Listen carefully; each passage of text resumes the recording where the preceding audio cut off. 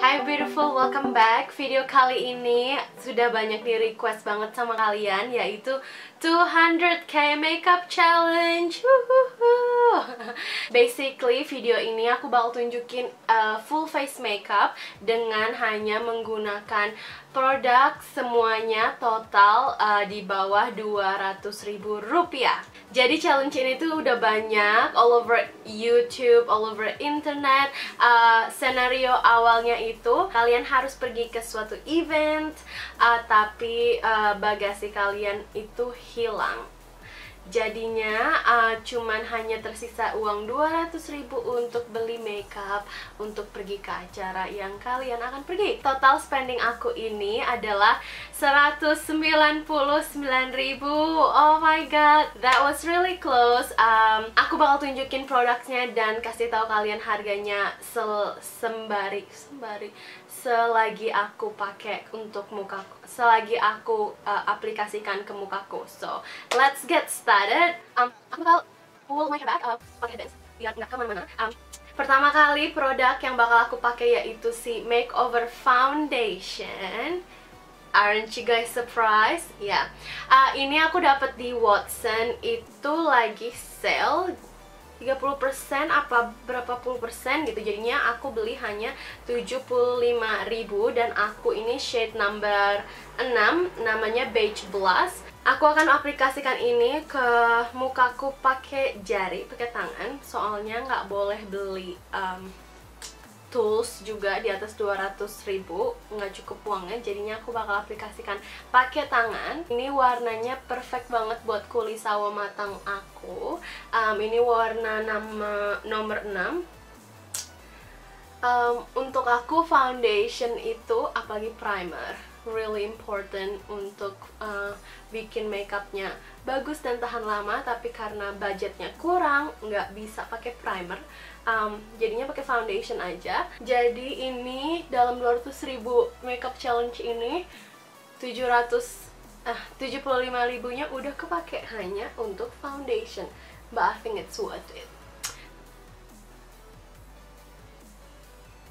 Dan untuk makeup kali ini aku maunya kayak nighttime event gitu, makanya aku pilih lipstick yang agak sedikit lebih gelap. Setelah itu aku akan langsung loncat ke bagian mata.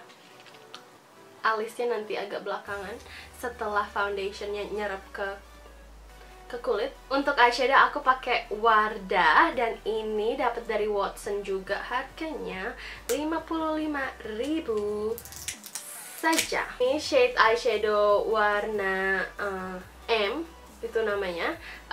Aku pilih ini karena ada warna hitamnya. Karena untuk nighttime itu kita butuh agak sedikit gelap di bagian mata, dan juga ada warna goldnya, which I really love. So let's try this eyeshadow pakai si aplikatornya di sini. So ini 3 warnanya. Ini nggak terlalu pigmented, but it's okay, we can work it out. Warna orange-nya sampai ke bagian crease. Ini nggak matte shade, jadinya harus hati-hati sama warna yang shimmery atau sparkly. Setelah itu pakai aplikator ini, ambil warna goldnya dan kita akan taruh di kelopak mata.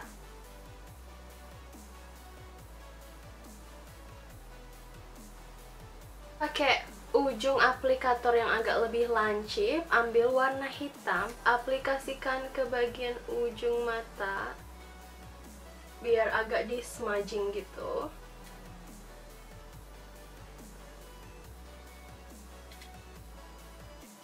Ambil sedikit sisa-sisa warna hitamnya, diusap-usap dulu supaya nggak terlalu banyak. Aku akan coba apply ke crease, ke soket mata, biar soket mataku ada bentuknya sedikit.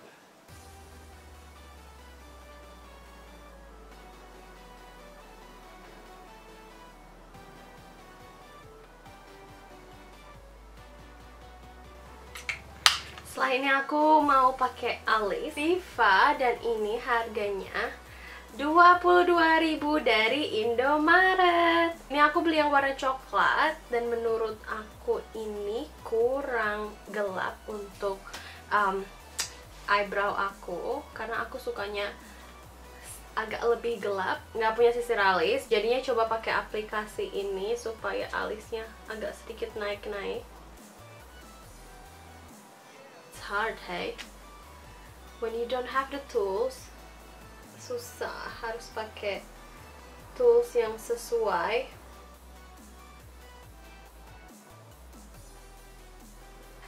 Aku bakal coba contouring as well pakai si Viva Eye Brow pencil ini, soalnya ini creamy banget.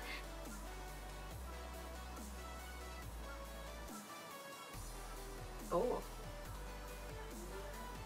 that's not too bad.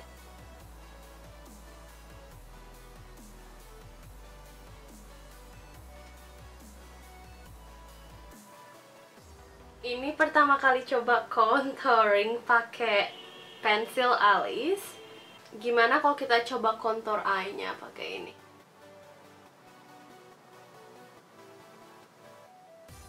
Wow, Viva Eye Brow pensil alis ini kayaknya multi-purpose nih. Aku mau pakai bulu mata. Dan bulu mata ini dapat dari pasar. Lem bulu matanya 10.000 dan bulu matanya harganya 7.000.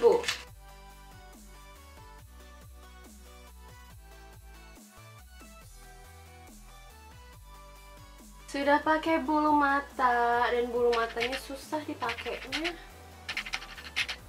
Setelah itu untuk lipstick aku bakal pakai si Purbasari Matte Lipstick. Ini number 82. Dan juga bakal pakai ini sedikit untuk sebagai blush on. Jadi ambil sedikit dengan jariku. Sudah deh jadi my 200k makeup challenge. What do you guys think? I feel like it was disaster. Bulu matanya susah dipakainya, lemnya nggak gitu nempel. Kayaknya harus pakai lem lagi. I love the lip color. Ini si Purbasari nomor 82 dan aku belinya harganya 30.000. Dan juga aku suka sama si foundationnya Makeover. Ini coveragenya lumayan bagus, apalagi kalau di build up pakai foundation brush. Ini bakal jadi lebih giving better coverage, lebih ke full coverage. Untuk si Wardah eyeshadownya, aku ngasih rate-nya sekitar 7 out of 10. Pigmentasi untuk black eyeshadownya not bad, tapi yang dua ini agak sedikit kurang. Lash glue-nya wanginya aneh, tapi ini tuh harus cepet-cepet ditempelin langsung karena cepet banget keringnya. Bulu matanya kalau dari jauh kelihatannya bagus, cuman kalau dari deket agak aneh bentuknya. Apa? Wah, tuh kan bagian ujungnya kebuka lagi. Tambahin lem lagi sedikit ya. That looks better. Terima kasih udah nonton. I hope to see you in my next video. Bye beautiful.